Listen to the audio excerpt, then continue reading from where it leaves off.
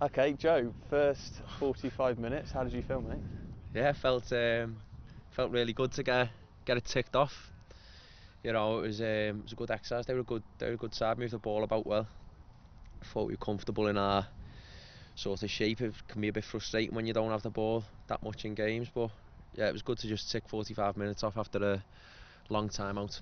I noticed it. I was saying to Downsy about yours and Adam's position. It was really good because I know they wanted to play out because you were playing a bit of cat and mouse, inviting that press. Because I was saying you didn't really want to go on top of them because then they could just play the dink into the striker. Did you find that quite Yeah, useful? it was tough, but it's where we just got to communicate to each other. So we were sort of wanting to go half and half, just tempt the press sort of type thing. But I think we want to be a team who are on the front foot and are pressing teams, but also we don't want to be going in ones and twos all the time. So it was good that I thought we set it up in the right way, and when we went, most of the time we all went together. So it was a good sign, and I think the gaffer was happy with that at the end.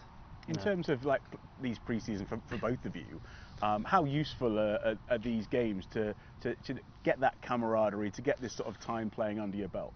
Yeah, for me and him, it's perfect because obviously we've had so long out. I haven't played a minute with Callum on the pitch yet, Yeah. so I was going to say that. yeah, so I'm sure I can't wait to play with him. Same with Chrissy and players like that. We've been in the gym, we've been working so hard in the gym. Dave's come in, been brilliant with us, and I think we're all just really ready to go now, and can't wait for the season to start. And how good is it going to be having fans back at Ashton Gate?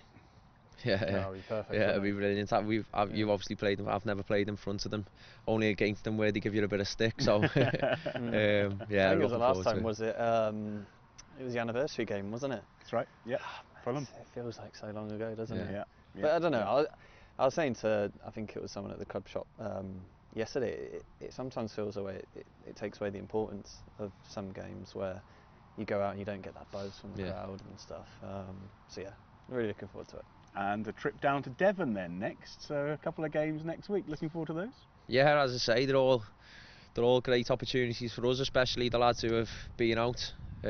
So just the more the better really, and we're all looking forward to it. Training's been really tough, so we have been going into the games a little bit fatigued, but it's been good for us as well because we've been getting all the training into our legs and the games into our legs, and I think as you've seen there, I think they brought another team on 60 minutes, and we looked like we were fitter than them as well when they brought the team on at 60 minutes, so it looked good.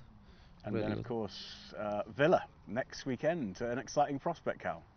Yeah, they're slowly building up to the first game. We know these games are important, but ultimately there's no points at stake here. So let's get the fitness in, get the preparation that you need from the games, but the main goal is August 7th against Blackpool. Good stuff. Joe, thank you very much. Thanks Thank you, very much mate. for your time. Thank you. See you Cheers, next Joe. some scan.